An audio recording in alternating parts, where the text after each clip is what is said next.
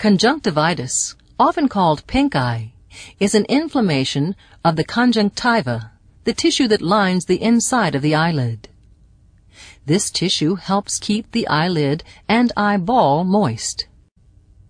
Conjunctivitis is one of the most common and treatable eye infections in children and adults.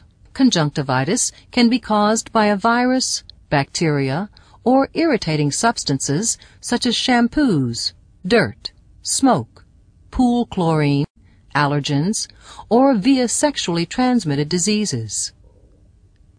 Pink eye caused by bacteria, viruses, and STDs can spread easily from person to person, but are not a serious health risk if diagnosed promptly.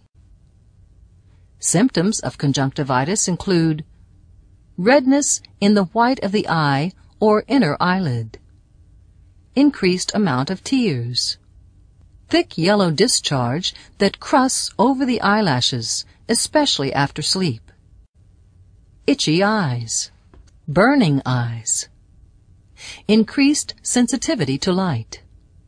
A physician will diagnose conjunctivitis by conducting an eye exam and may take a sample of fluid from the eyelid using a cotton swab. Bacteria or viruses that may have caused conjunctivitis, including STDs, can then be seen through a microscope.